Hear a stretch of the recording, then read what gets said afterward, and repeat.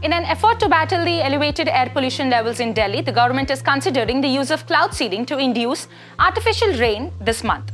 Gopal Rai held discussion with the team from IIT Kanpur on November 8 to investigate the possibility of introducing artificial rainfall in the city. Artificial rain, also known as cloud seeding, is a weather modification technique aimed at stimulating precipitation.